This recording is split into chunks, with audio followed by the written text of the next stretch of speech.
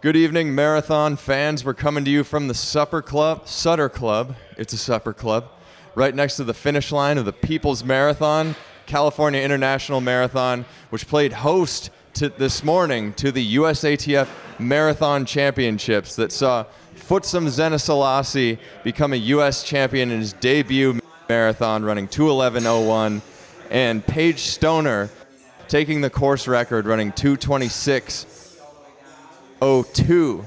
I'm joined here with my good friend Geoff Burns. Geoff is a PhD in exercise sciences and working for Team USA, exercise physiologist. You're a marathoner yourself, 2:24 marathoner, and a US 100K champion. Geoff, I mean, we had a fantastic morning this morning. What did you think? What's your first assessment of what we saw today? I would say first assessment is that bricks are red, the Pope is Catholic, and people run fast at CIM. Yep. We definitely saw that. So cutting into this, OTQs, this has become not just a BQ factory, but an OTQ factory, and we've known that over the past Olympic trial cycle, which this marathon saw more Olympic trials qualifiers than any of the three majors in the U.S. combined.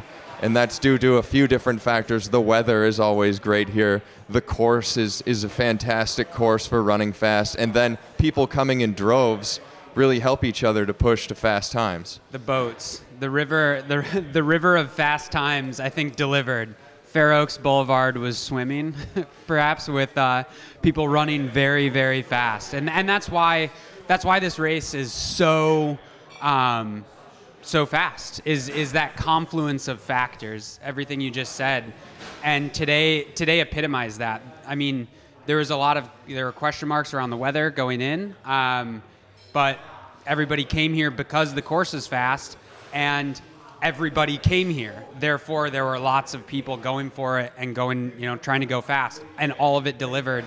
And you saw not just people running fast up front, which they did, especially in the women's race, but you then also saw the depth, I think, go all the way down. And we saw lots of men run personal bests and really, really deliver on that front. The depth is what this race is known for, and Sacramento, sitting at the confluence of the American and Sacramento rivers, has led us to refer to this course as a river of asphalt itself. And you saying that the Comrades Marathon in South Africa, they call them buses of groups of runners that work together. And out here on the river of asphalt down Fair Oaks Boulevard, we're starting to call them boats. Get in the lifeboat and jump in with your people to make it to the finish. Motorboat along, merrily down Fair Oaks Boulevard. But let's jump into this a little bit, and let's look at 31 men ran under 2:18, which is the new Olympic trials qualifier. And the Olympic trials qualifier on the women's side, we all know, was slashed 8 minutes from the previous cycle, going from 2:45 to 2:37, and still 36 women came across under 2:37 today. Yeah, the women really delivered on that front, but even the men, I mean, that's a faster time for the men as well. So to go from 2:19 down to 2:18 and still have 31, and I'd be remiss if I didn't mention in our preview calling out that there would be 30 men qualify. Almost there. But yeah, it was pretty incredible on that front, and I think it gets back to that idea of everybody coming here with the ambition of doing it and the intent of doing it.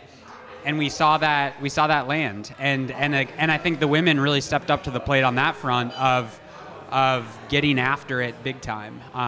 And even given all of that, we talked about going into this race too. There were 300 athletes combined on the men's and women's side who were within striking distance of that Olympic trials qualifier, and still, that's about 20%. So 60, a little over 20%, 67 people that did it. So it just goes to show you that conditions can be perfect, as they are a lot of the time at CIM, and you have everything set up for you. But the marathon is a brutal beast out there, and you have to, like you say, compete against others, but you're competing against the race itself too. Yeah, that's one of the big challenges with literally every marathon, and why it's a beautiful race and why we all come to watch them and do them and take it on is all of these athletes are racing each other, and they're racing the clock, but they're racing the distance, 26.2 miles, 42.2 kilometers. That is a very long way to try and run pretty fast for an extended period of time. And there are just there's volatility in that, in the sense of what it does to the body and where you go, because you can't perfectly simulate that in training. So it has just this big unknown that, you know, no other distance on the track does. And so when you have, you know, here a lot of people venturing into that unknown, the turbulent waters on the river of Fair Oaks Boulevard, they're going into it together. And I think you see what happens when people venture into that unknown and take on the distance together rather than alone. You get a lot of them, a lot more being successful. But you also get a lot not being successful. And as much as we like to celebrate the successes, you know, talking about 300 potential people that are within striking distance and only about 20% making it, there's still there's still just that big, you know, brutality that is associated with this beautiful, brutal event. And that's what keeps people coming back for more, is that it is an almost unslayable beast, and it keeps you coming back to try and slay it each time. But not only there were two storylines that we were looking at going into today. There was that OTQ story that we were looking at and keeping our eye on how many people would attain that mark, but also this was the USATF Marathon Championship, so somebody was going to be crowned champion, the top American marathoner today. And let's take a look at the course profiles for that race to understand kind of what they were attacking here and what the playing field was for them to make their moves and try to attain that top honor. Yeah, the course here is pretty unique. It's point to point, and we'll see it play out. Yeah, it's on the screen right now. Go ahead and talk through it, Jeff. Yeah, so we start up in Folsom and have this pretty sharp downhill first mile or so, and then you turn on to Oak Avenue, not Fair Oaks Boulevard yet. You turn on to Oak Avenue and go through almost 10K, and it's gently rolling. It's net downhill for sure. So you can get going quite fast. And usually you would see, if you were running dead even physiological effort, you would be running faster for the first 5K and 10K for sure. And then you turn on to Fair Oaks Boulevard, which you take to the Sacramento city limits, and it probably through about 10 miles, which is Fair Oaks Village. It's again rolling, and I would say the probably 10 to 15K is where you might slow down a little bit. And then after you get out of Fair Oaks Village, you go through halfway, and then you're just on very, very long, mostly, you know, flat, gradual down stretches into the city. And then past 20 miles, you hit the city limits, and then you're just counting down street numbers, starting at, I think, 57th Avenue might be the first one you see, all the way down to, I don't know if it's 8th or 7th, that they then turn onto near the Capitol. So long stretches in. And that's where the races oftentimes, and today we saw, especially in the men's race, that's where the moves are made. Yeah, that final 10K we discussed before the race, that is the crucible, and that's where this race is won or lost. And you can say that for a lot of marathons, that they always say, well, 20 miles is the halfway point, and then you have the final 6.2.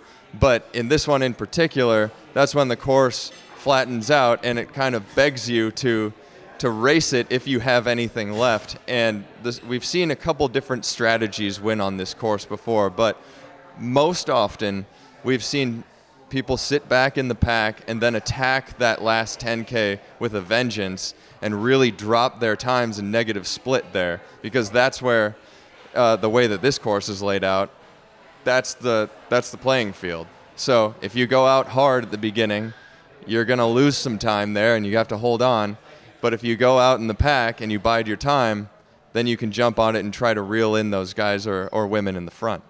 Absolutely. And I think on the flip side, too, getting back to that start in Folsom, when you have these, like, you know, sharper or more aggressive downhills, you similarly can lose the race early on. And that is true in all marathons, where you can lose the race early, but here the course just tempts you to run faster. So thinking about all of those people who didn't hit the OTQ, or at the elite field, the people that we were pegging to be contenders that ended up dropping out, a lot of times it happens because they do too much there. And I think we saw both of those play out today.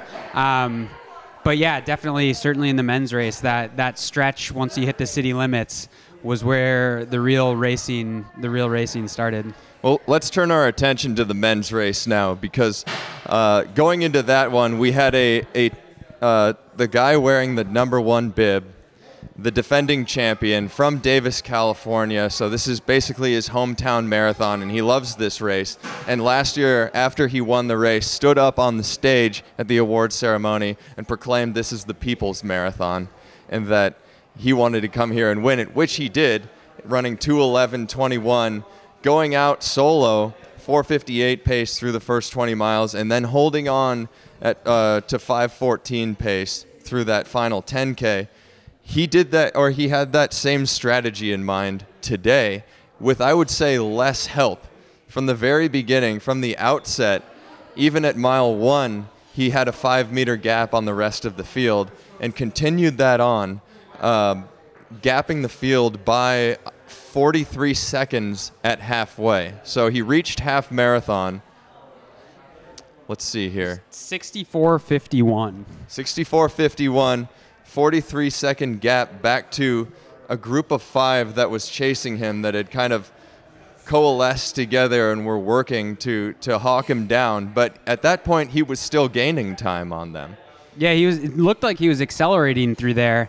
And I mean, to put 43 seconds on them at half, I don't know what he went through last year in, but that's a man on a mission, getting after it and getting at, you know, what we had talked about, one of the, essentially the 2 strategies of winning this race, of either go out hard, try and hang on, which we've seen success, especially on the women's side in the past, or, you know, let somebody go out hard, sit back in a pack, and then eat them up. And it looked like he was trying the former, and was definitely putting dents into everybody at that point. What, out of curiosity, because you were in the lead vehicle for the men watching this, how did he look at? I mean, when you saw him make that move, and I know you were probably thinking about these 2 strategies we had talked about. Are you thinking, it looks like this could stick, or at halfway, were you thinking, like, he looks like there's some strain in that he might get eaten up on J Street once they hit town? Well, I think it's tough to tell at that point still. I would say he looked good, but there was some strain on his face at halfway. And I think when you go out that far or that hard and you gap the field that much, rarely do we see that kind of tactic prove out. So he was going for Jerry Lawson's course record, which was set in 1993, 2:10:27, which for the amount of talented athletes that race on this course, and for how marathon times have dropped significantly over the last few years, 2:10:27 is still a very attainable time. Absolutely. For a lot of the men in this race. And it just shows like how this course is still a difficult course. And he went after it last year on pace through about 21 miles and came up under a minute shy. And he was on a mission this year going into it. He knew he was fitter than last year. His training was going well. And that's what he wanted to do. He wanted to go gun to tape and take this thing and beat Jerry Lawson's course record set in 1993. So that was his mission. And you could see him starting to strain it around mile 17, I would say. Because it looked like when we look at his paces or speeds, he went through 25K slowing down a little bit. And I think that's usually kind of like a tremor in the earthquake of like, if you are accelerating in a race, as soon as your splits not only stop speeding up, but slow down just a little bit, that can usually be the sign that that the avalanche might be coming. And so you said at 17, it really looked like the strain visibly appeared and things started to shift. It was starting to come up then, and at mile 17, actually, his wife Jonah was there, and his parents were there. Legendary Davis High School coach Bill Gregg, his father. So they were cheering him on, and you could see that he really wanted to do this, and his family knew what his goal was today, and I wanted him to do it too, being from the area. But that's about when you saw it, and going into mile 18. But right behind him there, that pack was starting to roll, and they had really started to gain momentum of that group of 5, and that was Daniel Mesfun, who was there, and Joel Rischow was in the pack as well. Jacob Thompson, the Australian, Easy Ed Goddard was in there too. And I'm missing somebody, I think. Who else was in there? Is that Futsum Thompson? Oh, Futsum Zienasellassie. And it was easy to overlook him there too, because that group, each of them were taking turns leading there, but Futsum never took a step in the lead. He just sat there the entire time. And that's perhaps a bit of foreshadowing. But I was going to ask you too. So we're moving past 25K. Were you guys seeing that second pack at all through this while Greg was way out front? Were you guys going back and seeing what was going on there at all? We dipped back a little bit and looked at the second pack, and then there were a few boats behind them as well. Okay. A major boat right at 218, obviously. Yeah. And it's amazing when you drive up right next to that pack, because you can hear all the foot strikes on the asphalt too, and it's like just a low thundering roll down the strip. The poetic sound of postmodern footwear echoing through the Northern California dawn. Yep, in their natural habitat along the CIM course. But yeah, we dipped back a little bit, and we could see that pack of 5, but for a while, for the majority of the race, as we turned through the course, you couldn't see them if you were just following Brendan Gregg up front. But they passed him right around mile 18, so shortly after 25K, before 30K, if I have my numbers correct there. And afterwards, like he didn't have much left and wasn't able to hold on with them, but they kept rotating there. And I would say the 2 major players in that pack afterwards were Jacob Thompson and Ed Goddard, that were pushing the pace at the front and rotating. And every once in a while, you'd get Daniel Mesfun up there, too, taking the lead. Joel Rischow was trying to hang on, and credit to that guy, too. He had a 3-minute PR on the course today, too. Wow. But, yeah, Futsum was a ghost there. Like, he was just sitting there haunting them. And so it looked like after 30K, you said they reeled him in. But by 35K, so now we're back in the city limits, coming down J Street. Long boulevards, that group of 5 is still together.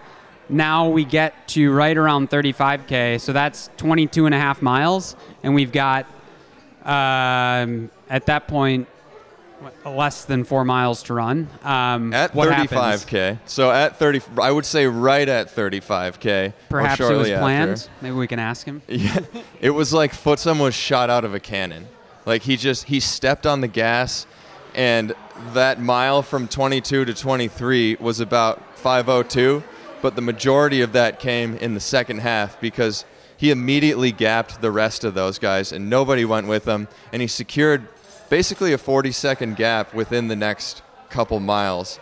And between 35K and 40K, so this is the point on the course that we always talk about. This is where stuff happens. This is where the race is won or lost. And if you take that strategy of sitting back in the pack, this is where you have to go. Because you don't just make that decision to go in that moment. You make it at the starting line. And if you don't go then, somebody else will in that pack. And he, from 35 to 40K, he ran 4:49 pace for that 5K. So he ran, did he run 14:50, was it 14:59? 14:59 for that 5K. And it's interesting for everyone, if you haven't run the race or seen it, that section of the course is just, like I said, it's a long straight. And you have one at like 32nd Street. You have one like 2-block, left, right.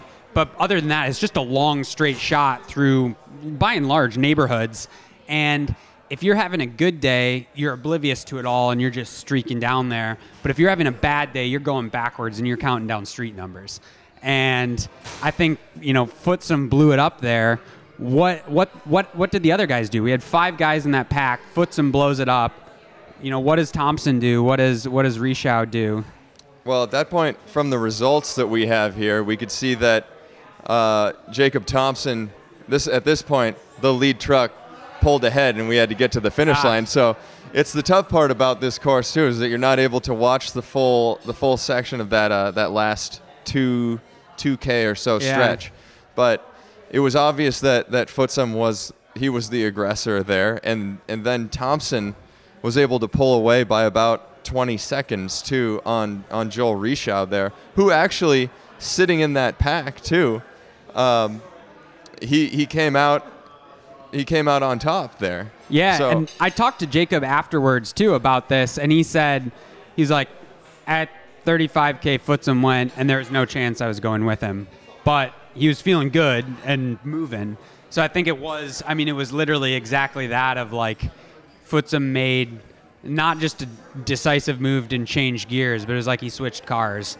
And yes. And the rest of the guys, I think Jacob at that point knew he was racing for second, it sounded like, but then putting the hurt on the other guys, and I think that was where everybody else basically started emptying their own tank, and we kind of saw that, what the result of that was. Yeah, and talking about this like beforehand too, we know this race to be a springboard for the top marathoners in the United States too, and they go on and run other races.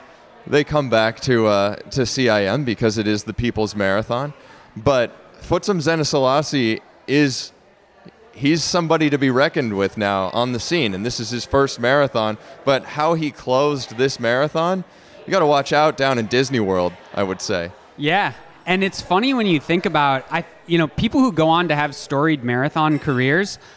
I think a lot of times you see debuts like this. Like this actually reminds me somewhat of Robert De Castella's marathon debut in Australia. Do tell. I think he ran. It might have only been 2:14, but it was I think the Australian Championships, and this is back in this has been the late 70s maybe. But the plan was essentially, Deke had established himself as a cross-country runner, a 10K runner, much like Futsum, and went into the race knowing he could run fast, but the express intention was go easy in the first half or feel totally in control so you can blast it the second half and essentially have somewhere to go for your next one. Have a good experience here and then go on to the future. And so Deke ran, it was like 2:14, I think, something like this. This is, again, back in the 70s. Sure. But then it just built on that. And I think that's a fantastic way to debut of not necessarily leaving something on the tank or in the table, but being overly conservative, racing it, so you're excited to go on to something bigger. And I think Futsum certainly left the door open for that. But yeah, it's funny looking at his background. For people who don't know, he was a stud at Northern Arizona University, correct? Mm-hmm. Do you know? I don't know off the top of my head his track credentials at the shorter distances. Is it 13 teens? 1320? I don't think he's quite that low. I know that he's a 27:52 man. Yeah, and I think that's the key thing that's very interesting about him is it seems like his credentials get better as you go longer. Mm-hmm. So, just because he's a 27:50, what is it, 27:52, doesn't necessarily mean he's going to be a great marathoner. But if that 27:52 is much better than what his 5K is, respectively, then it becomes intriguing for his prospects. And I think he played that out today well. Well, yeah, I think we knew that he had the talent. Now we know that he has the strength to deliver that, and he was a bully on the course today. The way that he threw it down was very decisive and intimidating, I would say. But yeah, so Futsum Zienasellassie of the NAZ Elite takes the win, 2:11:01 today. Jacob Thompson, second. Great result for him. Under Armour athlete, 2:11:52. It's also, I think, over 2-minute PR for him as well. Over So 2-minute PR slashing. there. And Joel Rischow, Minnesota Distance Elite, too, 2:12:11. And that's over a 3-minute PR for him as well. So that's your top three on the men's side. Let's turn our attention to the women's race here. Yeah, and the women's race, I think, was one that in some ways bucked our prediction or trend of this idea of being kind of two different strategies of going out hard, hanging on, or hanging back and eating up the people who went out hard. We really, from very early in the race, like I think it was 5K in, we established a group of 4 women, essentially, that that were out front. It was Lauren Hurley. This was her debut marathon.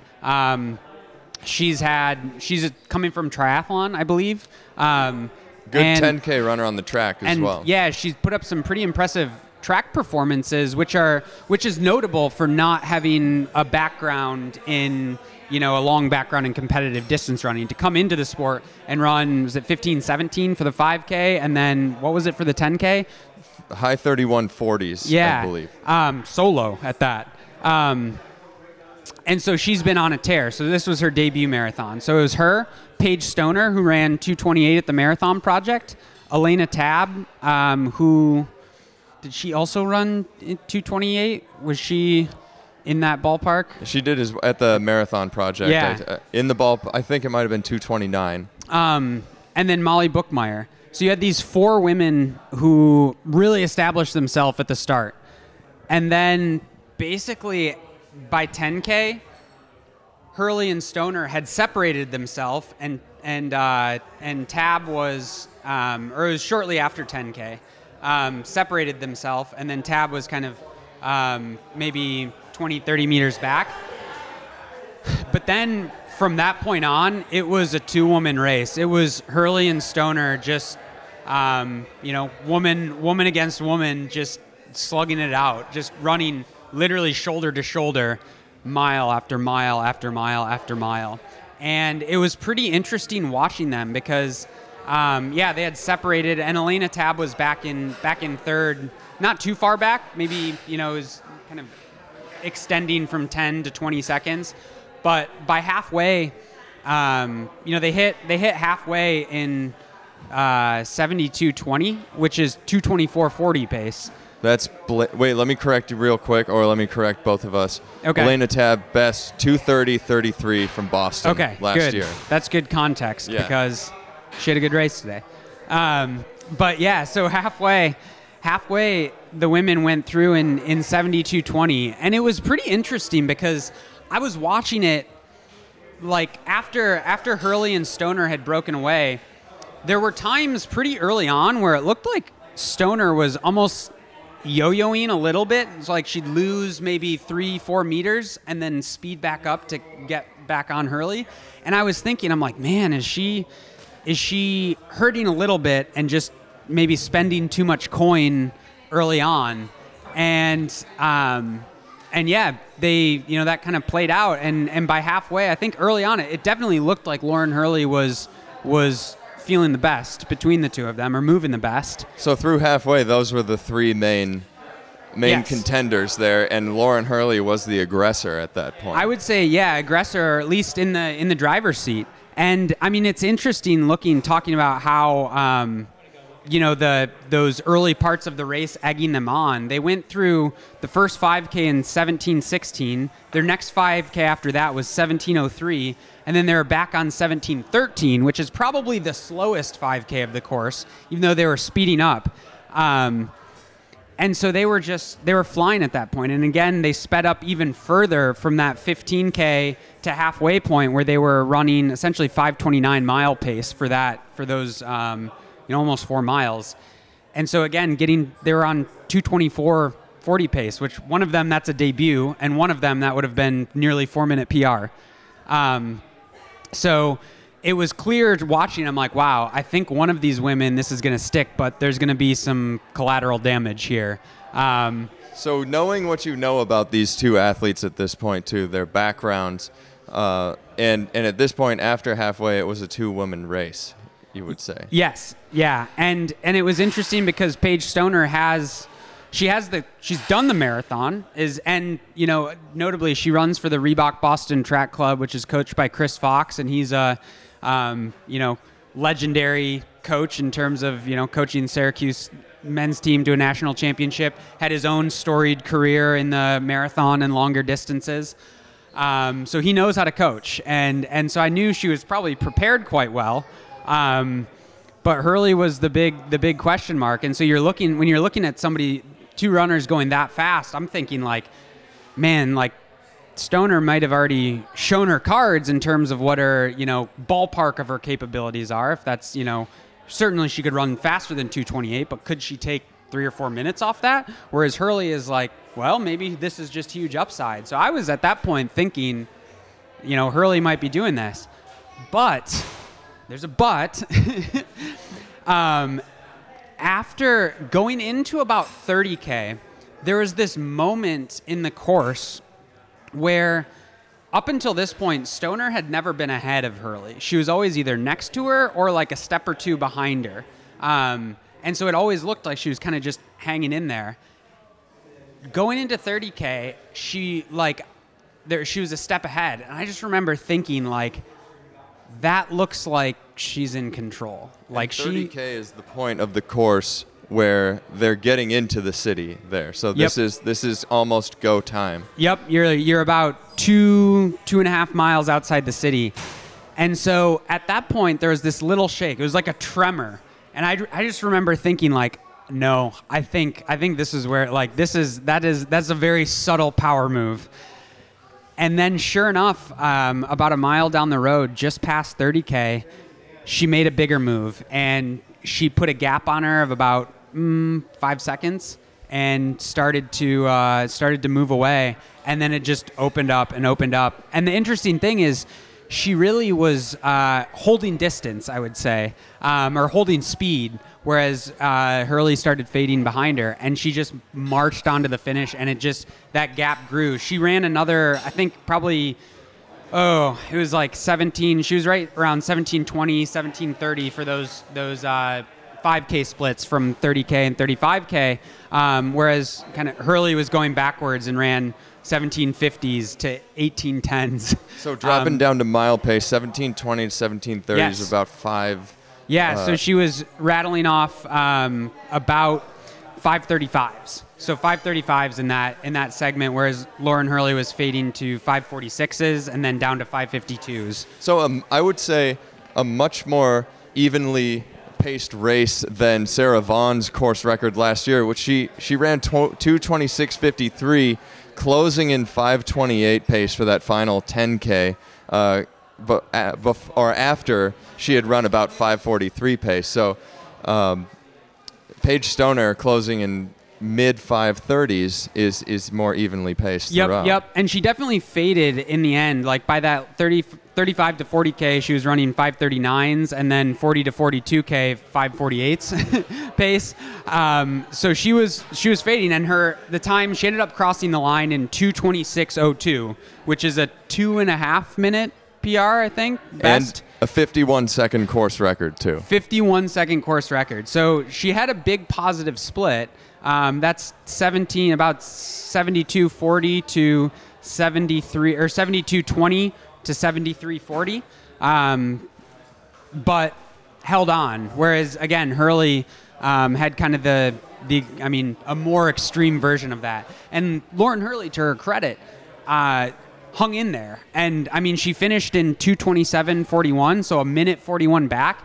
And that minute 41 came in the last 12 kilometers, in the last 7.5 miles. And that is a debut time, too. Second in the United States, got the silver today in the U.S. Marathon Championships. Elena Tabb takes the bronze, the third place, 2:28:04. Paige Stoner, like you said, 2:26:02. Your USA Marathon Championships champion.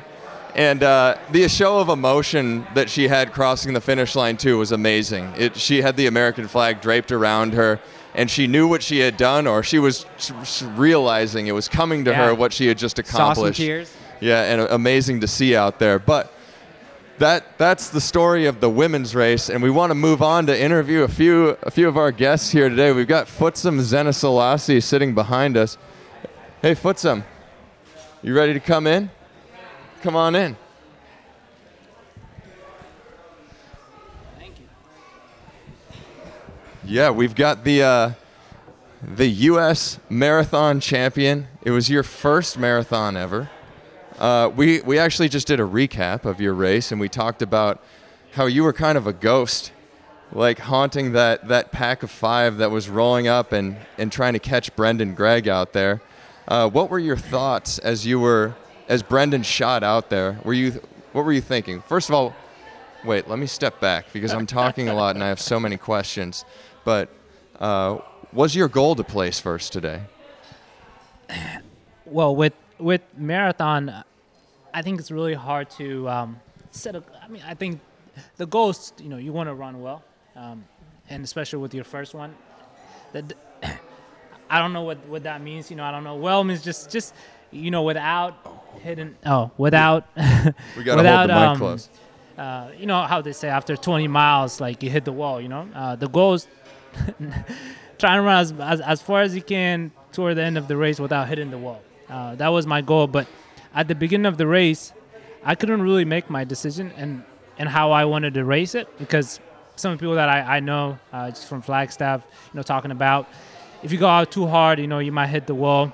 So I was trying to make a decision. Should I go with that front pack? Should I chase? But then I think 2 miles into the race, I made the decision. I was like, you know what? This will be an experience. Obviously, I'm not just coming out of college. I do want to run well, but at the same time, it's my first marathon, so it was an experience for me. You made a decisive move at around 35K. Was that planned beforehand? Yeah, really quick. There was no wall. Like it seemed like the race hit a wall. The wall hit Futsum and landed on a lot of the other athletes. I was feeling really good, so I wanted to go a little earlier, maybe around 20 miles, but just respecting the distance, I don't know how I'm gonna feel, maybe 2-3 miles, but I got to 23 knowing that I've only got 5K. I have an idea, how that feel, and practice, from race experience. So when I made that decision, but it wasn't a decision that my coach and I talked about. It was from the race. It's like, if I'm gonna go hard, and I did go a little too hard than I needed to. I forgot. You could slowly, pick up the pace, but I just don't want to give any of those guys any hope. Like, I just want to go as hard as I can for that mile, and then make some space, and then try to hold it to the finish. But it seemed like talking, even seeing them or talking them, like that was that strategy or that execution of going, not just inching away, but just going hard fast, did have the effect of immediately breaking them and making it a fight for second, because nobody went with you, and they, nobody, you left them no chance to think that they could win it.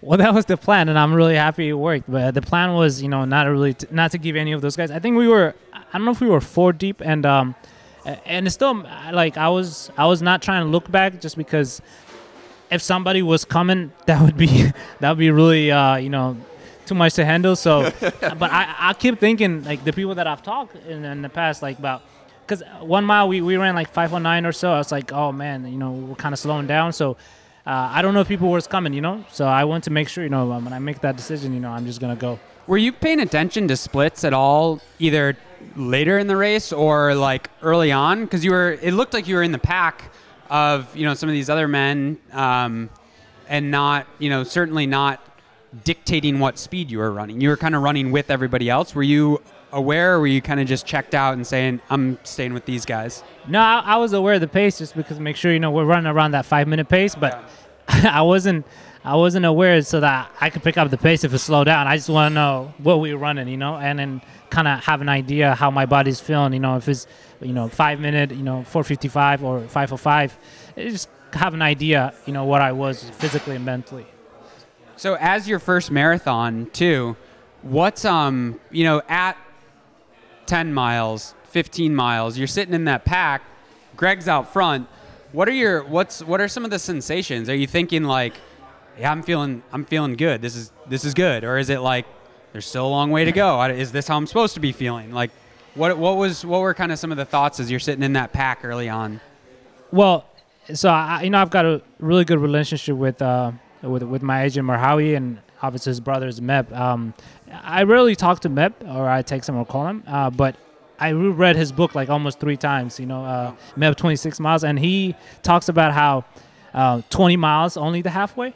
So even when I went through the half, I'm like, I'm not even halfway yet, So I got 20 miles, like, oh, we're halfway, But, you only got 6 miles. And then knowing that CIM, the last 6 mile, they said, you could run well.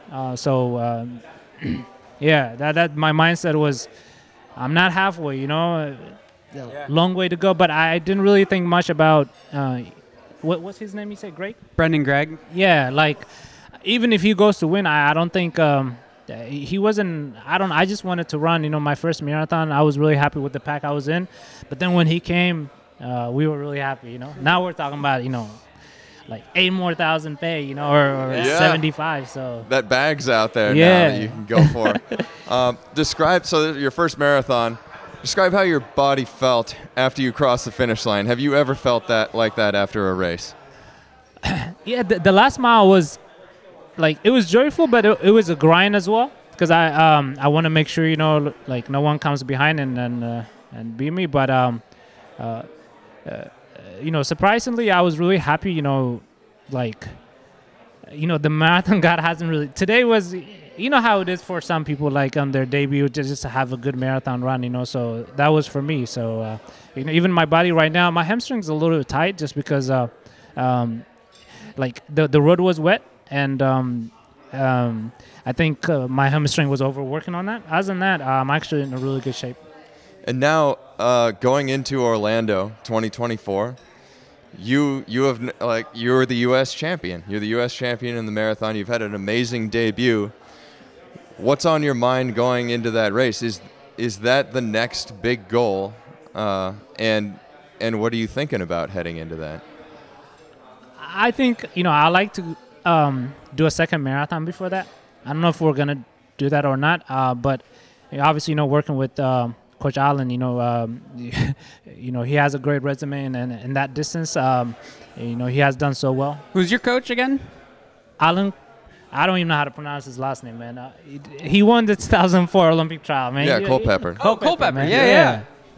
I hope he's not here somewhere. Yeah, we're waving at him. No, but I'm excited, to continue to work with him and learn from him as much as I can in terms of how to compete on those Olympic trials, year championship races. So the goal has to be it is the trial, and to make the team now. Oh yeah. I think anything that we do from here till then is around like to put myself in a great position to compete for that top 3.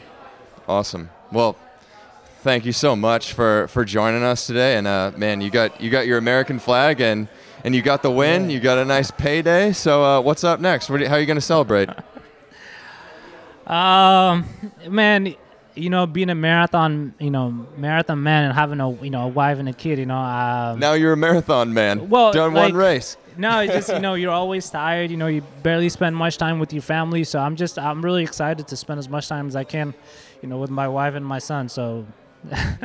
Hey, that sounds like a blast. That sounds like the way to do it. Thank you. But, thanks a ton, Futsum, and right. Good luck to you in the future, man. Thank you so much, guys. Great work. All right, we see Jacob Thompson over there chewing some bacon and eggs, but he's gonna hobble over here. Beautiful. Great talk with Futsum Zienasellassie there, and we think we can get some of the women up here too. They're coming back from the awards ceremony right now in front of the Capitol. Jacob, go ahead and pick that up. Hello. How you doing, man? Pretty good. pretty solid. Yeah. Yeah. So looking at it from the lead vehicle, you were a driving force in that chase pack for a long time. Like Brendan Gregg was out front. Yeah. And you and Easy Ed Goddard up there in the yellow singlet, you were kind of rotating around and pushing the pace mostly. What was going through your mind or heading into this? What was your strategy? Yeah, I mean, coming in, like I wanted to win the race. So my strategy was to basically stay with that group no matter what. I think we had kind of said if one guy went ahead, let him go, because usually those guys come back. Obviously, somebody like Brennan, who knows this course, won this race last year, ran 2:11 here last year. Like, you don't want to let him get too far away. Yeah, did that shake your confidence when you saw Brendan, who had won it last year, in that way go out there? No, I think we had like a good enough group that even if he had stayed a little bit more ahead, that we probably would have done something eventually to go get him. Because I wanted to keep him like in eyesight, which, I think he kind of got that lead and he kind of stayed there. If he would have kept pulling away, I think it probably would have been a different story. Were you guys getting any information how far ahead he was?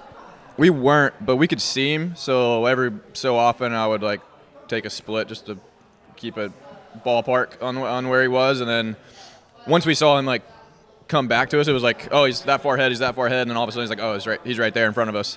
So like, I think that part kind of worked out well. But yeah, I mean, Ed did a ton of the work in the race, and I think I was happy to share it with him. I really, if you've seen some of the other road races I've run, I get a little anxious sometimes. I like to hit it hard. So patience is one thing that there's probably about 8 people yesterday who were just like, don't touch the front, and I pretty much listened. Yeah, you listened to him until the end, which, like, that was a very impressive thing to watch. As you got past halfway and you passed Brendan Gregg at about mile 18, you were kind of the conductor on that group there, like pushing the pack, and it's easy to see in the bright Under Armour singlet. So yeah, all the fans could see you storming along the course. But what did you think when Futsum, who was just kind of, we were calling him a ghost in the pack, really, because he didn't take the lead until he made his move. What went through your mind when that move was made?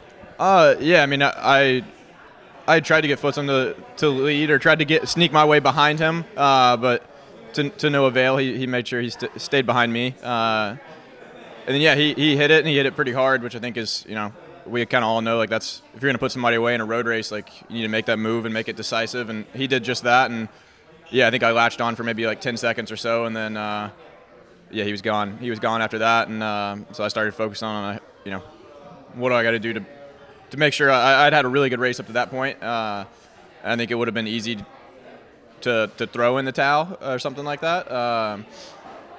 So I wanted to make sure I didn't mess up my race, because I put in a lot of hard work. So I wanted to still come out with the best result possible, even if it wasn't a win at that point. So you debuted in Chicago last year. Talk about the difference between that experience and this experience. Yeah, I mean, Chicago, obviously, any of the majors, I think, I've gotten to watch all the majors in the U.S. And then race Chicago. So those races are just like a little bit, different. You got people from all different countries. Guys like us probably wouldn't be kind of like the headliners of the show. And me personally, like, I love racing. Like, racing is why I do this. So it was good to be in a race where I was in contention for the win, like, pretty much the whole race until the final couple Ks.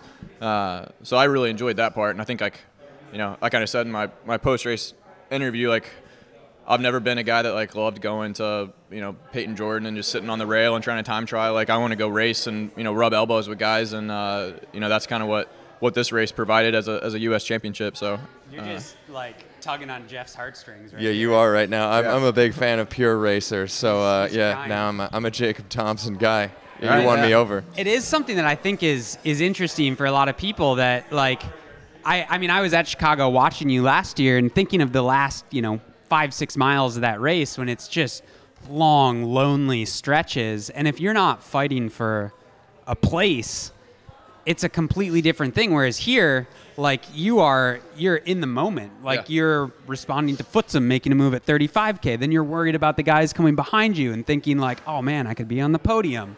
And it's just like, it's a completely different event. Yeah, I mean, definitely. I mean, Chicago, I didn't even, so many of the Kenyan guys and stuff like drop out and you don't even know. So like, you don't really know what place you're in until you get to that final mile and people are yelling at you. And yeah, kind of just, it almost felt like a time trial, even though times were slow that day. But yeah, a race like this, that's what I'm made for, I feel like. Well, now, and I can remember a few years ago where there was one American that was running under 2:12 in the marathon. It was just Galen Rupp, and then everybody was saying, well, we need to get like a solid group of guys that are under 2:12. Like, look at the Japanese, look at what they're doing. Like, where's our group of guys? And running 2:11:52 today, is that right? Was that? Yeah, that's the time. You're a 2:11 guy now. Yeah, you're a 2:11 man now, and you're a contender heading into Orlando too.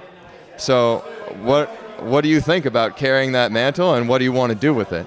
Yeah, I mean, I think I've always been a little bit like under the radar guy for something. I was like an All-American in college, but I was never like in contention for the win. And coming out of college, it took me a while to be able to get back in contention and races, just stepping up to the higher level of competition, and something that's why I do this. Like it's no fun to just go and train for 6 or 7 years of your life if you're never going to be in contention. So it's good to see that improvement and see that I am working my way up towards the top of the marathon ranks, and that's where I want to be going into 2024.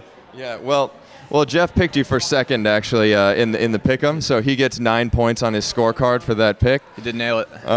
Yeah, he nailed it, and I just want to say too that I remember I was in Portland when you ran your 10K qualifier too, and just to see the joy on your face there and to watch you have another success here. That's super cool, and I wish you all the success going forward. Yeah, I'll have to start bringing you around to all my races. It's probably two of my best races. You've been front and center. So. Yeah, I think correlation here definitely implies causation. We need to get you plane tickets to all of. Hey, sounds good to me. Yeah, I'll be the biggest Jacob Thompson fanboy there is. But second place today, you're the silver medalist in the U.S. Marathon Championships. So. Congratulations, and what are you going to do to celebrate? Some Kentucky bourbon or what? I'm going to Cancun. Yeah. So I'm going on vacation. I'm going to go home for Christmas, spend some time with my family, and then, get my butt back to Flagstaff and start thinking about 2024. Vamos. Nice. Yeah. Congratulations again. Thank you. And we'll see you at your next race. All right. You'll be there. Yeah. Thanks. All right. Thank you. All right. Well, we have Paige Stoner coming over to us now, so we get to talk to the women's champion from today. Paige, hey, take a seat. Pick up that mic there.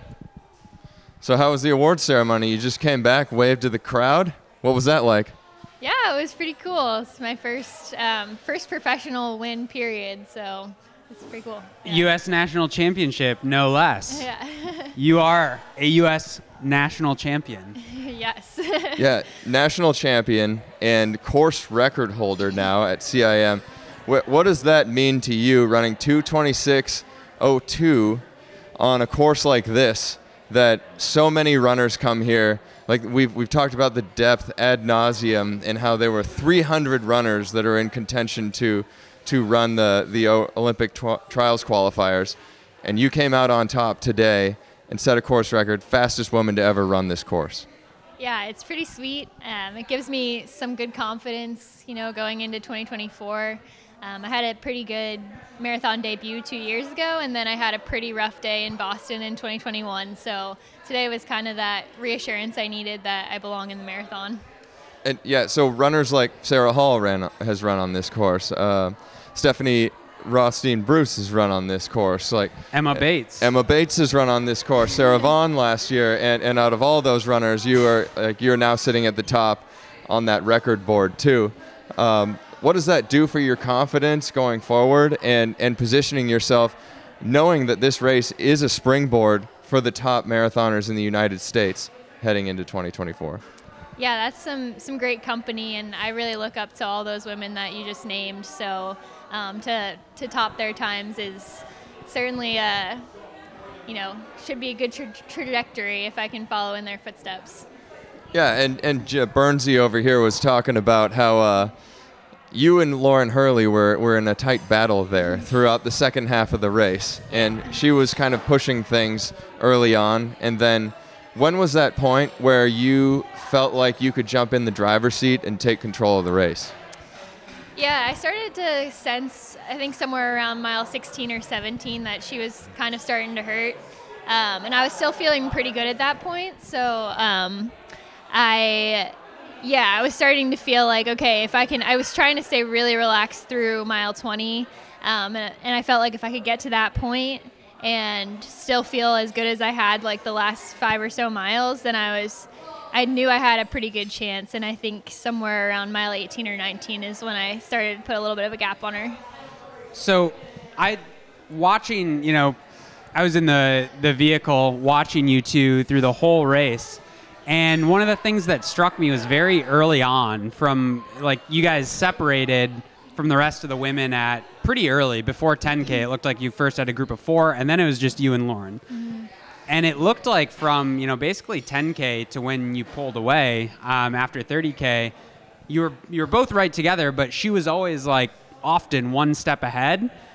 Did you feel at any point during that like either did you feel like you were in total control, or did you ever feel like you were like she might pull away and you were working hard to stay with her? What was kind of the dynamic for those? I mean, that's the long middle section of a race.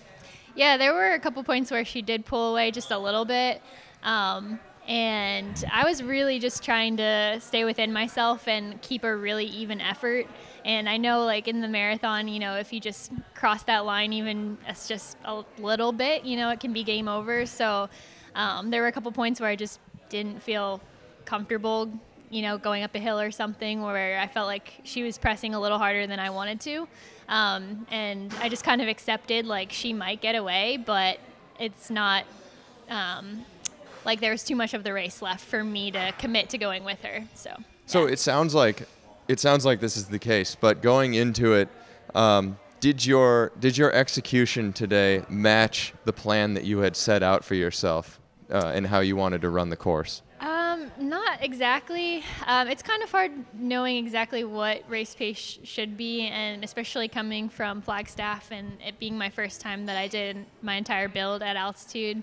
A lot of the workouts I was doing, I was like feeling positive that they're good, and I was, things were trending in the right direction, but a lot of times I just found myself asking, like, what does this mean exactly? I don't entirely know.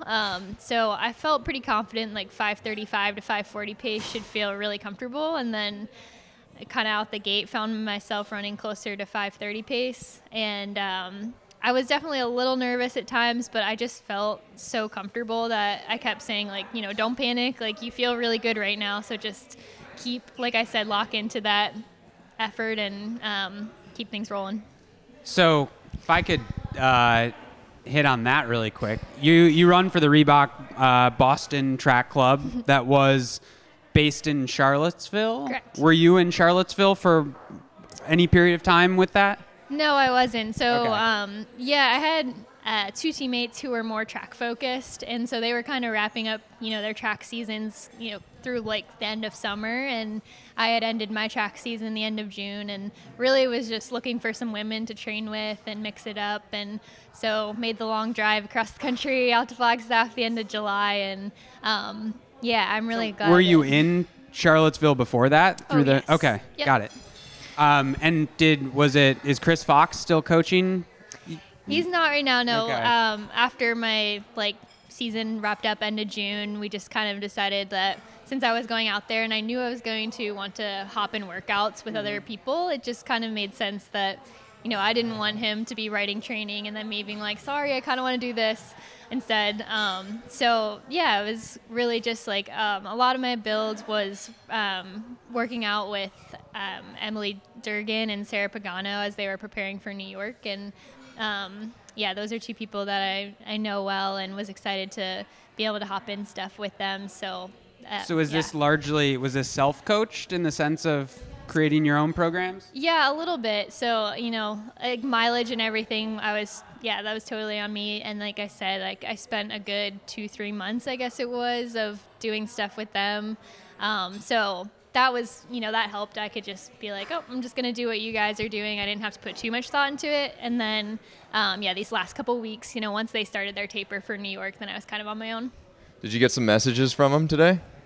Yes. Yeah, I haven't gotten to respond to anything yet, but yeah, I know they're super pumped, and I really wish they would have gotten, better conditions in New York. I'm so bummed for everyone that had a tough day there, but I know they'll get their chance. That's why you come to the People's Marathon and run fast. You can recommend this race now, but and your plan seemed to have paid dividends for you as well. You were overcome with emotion too when you crossed the finish line. Mm-hmm. Where did that come from? What was going through your mind when you hit the finish line there? Yeah, I think I was a little bit surprised by how emotional I was, because I knew going into it that I had a decent shot at winning, but I guess it's just so hard to predict kind of, what's going to happen and how you're going to feel when you do get a win like that. And yeah, I was just thinking how thankful I am, and how everyone knows how much hard work we put into this to even just get to the starting line. And just really rewarding. I would say what so you go through halfway in 72:20, like, and I think this is very interesting, going to altitude for the first time, being largely self-coached. Mm-hmm. Seems like there's a big unknown of like, what does any of this mean? Yeah. So when you get to like, you see, the possibility of running 224 or 225, mm-hmm. Are you oblivious to that, or what happens? Because it was clear you made a big move, or at least sustained and dropped Lauren just after 30K, or around 20 miles. But were you thinking at all about what you were going to run? Yeah, there were a couple men around us who kept saying, like, we're on 225 pace, and that definitely made me a little bit nervous, because, like I said, I kind of thought I'd maybe come through the half more like 73, 74 minutes, somewhere in there. But like I said, I felt really relaxed, so I just kept telling myself, like, don't read too much into the splits. Like, you feel really good, so just keep that same effort. And I was a little nervous at times, but overall, I just kept reminding myself of how I was feeling. Well, you're the U.S. champion now, and we're gonna let you go respond to all those text messages that you're probably getting too. But before you go, Jacob Thompson's going down to Cancun to celebrate. What are you doing? I'm very jealous. I know he's had this planned out for weeks, and I kept saying, like, man, I really need to do something like that. That'd be a lot of fun. But I've actually been away from my husband for these last 4 months since I got out to flag, and he got to come out and visit once. But I'm really looking forward to just being reunited with him and my family for Christmas. And no big vacation plans, as nice as that would be, but being with like my loved ones will be special for sure. Oh man, what a great way to spend this win, heading right into Christmas with the family and being able to enjoy like a nice meal and put your feet up. I'm happy for you. That's great. Thank you. Yeah. Well, U.S. champion and CIM course record holder now.